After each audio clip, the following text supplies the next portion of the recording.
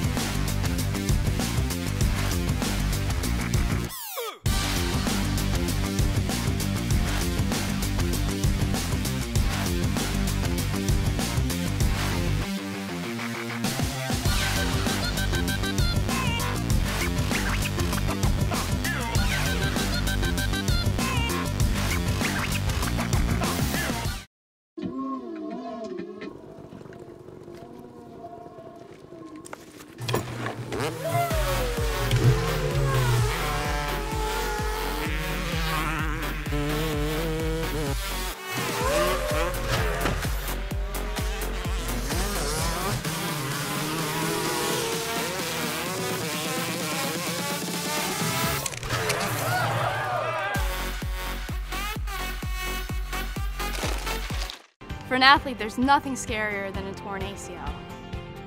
Athletes trust us with their care and their careers because we're a recognized leader in sports medicine. Get back to your active life sooner with MedStar Sports Medicine. Wise Market's ice cream plant is based in Sunbury, Pennsylvania, and it's locally owned and operated. We've been making our ice cream for nearly 50 years. We create roughly 70 flavors of ice cream right now.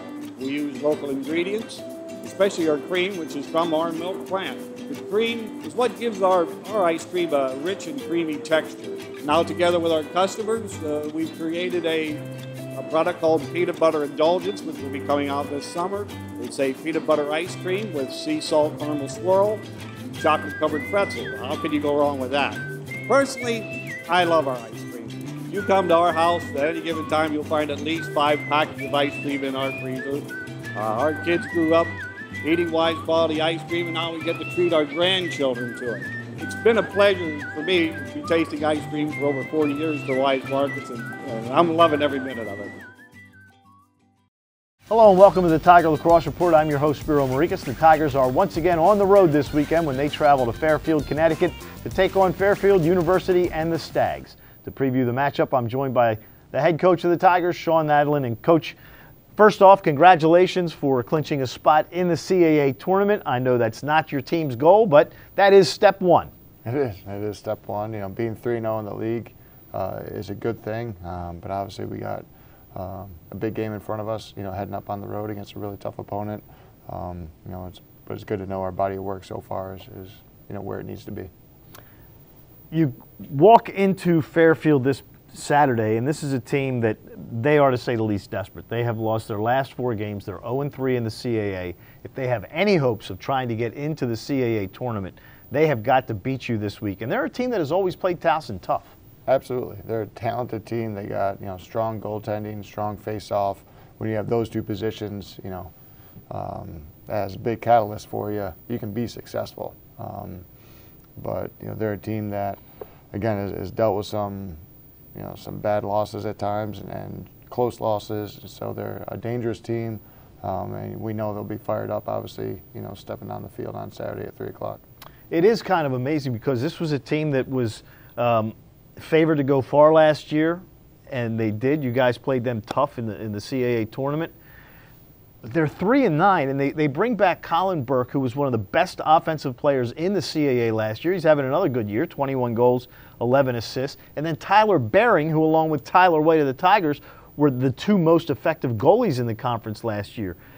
Are you surprised at their record this season? I am. You know, and I've been there. You know, you get some close losses. You know, those 1-goal losses kind of drive you crazy. You know, because it can obviously, you know, help you or hurt you throughout the season. You know, so I am surprised at you know, kind of their lack of wins, but it doesn't discredit them as being a really good team, because they are. For whatever reason, you know, things haven't worked out as I'm sure as much as they thought they would or hoped so far this season. But Coach Copeland to get those guys, you know, tuned up and ready to go for Saturday. And as you said, they still got, you know, a lot of good players, and Tyler Bering and Colin being, you know, 2 big ones for them. They're coming off a loss to UMass 12-8 the week before. Lost to Drexel 13-12. a Drexel team that just beat the only unbeaten team left in the country in Hofstra. So obviously they have played tough against, Stony Brook. They played tough against Rutgers. I mean, this is a team that beat Bucknell, who's having a pretty good year. So the 3-9 is a little deceiving in that they're not getting blown out.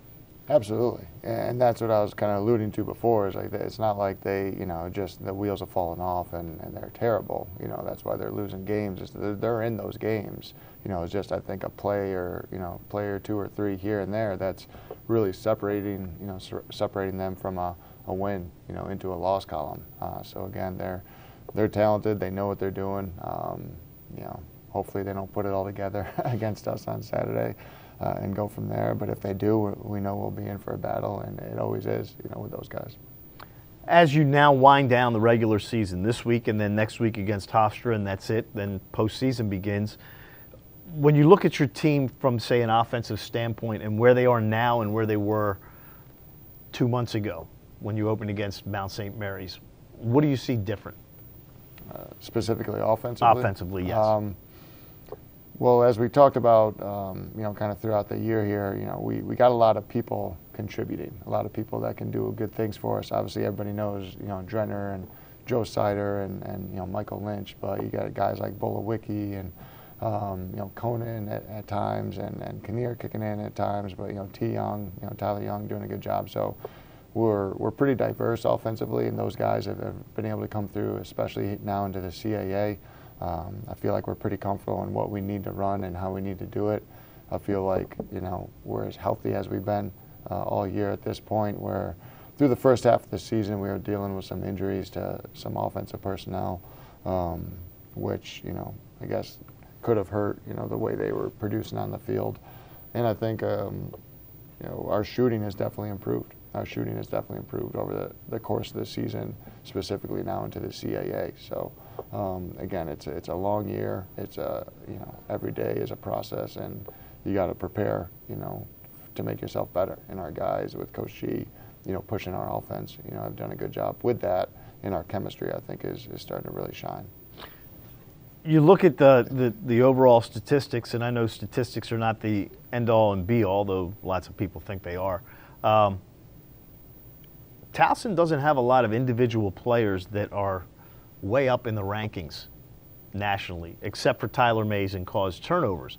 From the offensive end, you don't have anybody that stands out, that's leader in points or assists or goals per game. Your goalies don't have outstanding numbers that they're near the top, where last year Tyler White was among, if not the best goalkeeper in the country. That kind of shows that you as a unit are playing well, and it's not an individual thing, and that's got to make you as a coach happy. Absolutely. We preach that every day, in regards to, everybody has a role. Everybody has to be accountable to that role, because that role is vital for the team to be successful. So having those guys, having our team be more balanced, in regards to production, whether it be, caused turnovers, ground balls, the offensive production with goals and assists and those types of things is really comforting to see, because, fortunately we've been success that way with that. And like I said, everybody knows who Ryan Drenner is, and, think that our offense completely runs through them. And, yeah, we want him to have the ball a lot, and things things come through there. But I think we've also shown that even if he doesn't have it a lot, we've been able to be successful as well. So we're a tough, I think right now we're a tough matchup offensively, because we do have quite a few guys that can hurt you, but those guys need to be on, and defensively we're working very well as a unit for the most part. Need to continue to clean up some communication and off-ball errors at times, but playing a couple goalies throughout the year, again, I feel like everybody understands that they have a big piece in our success, not just the guys playing on game day, but also our scout team and the guys that don't step on the field, knowing that what they do every day in practice to prepare for game day is crucial to our success. I would be remiss if I did not mention that Alex Woodall is within the top 10 in face-offs, and that's certainly a change from the last couple of years. The Tigers and the Stags are set for a 3 o'clock opening face-off. I'll have the call on TowsonTigers.com starting at 2:45 along with Hunter Lochte. The game will also be available for viewing on ESPN3. Coach, good luck. Hopefully this is your last road game for a long time. Great. Thanks, Spiro. All right. For head coach Shawn Nadelen, I'm Spiro Morekas. Have a great weekend, and as always, go Tigers.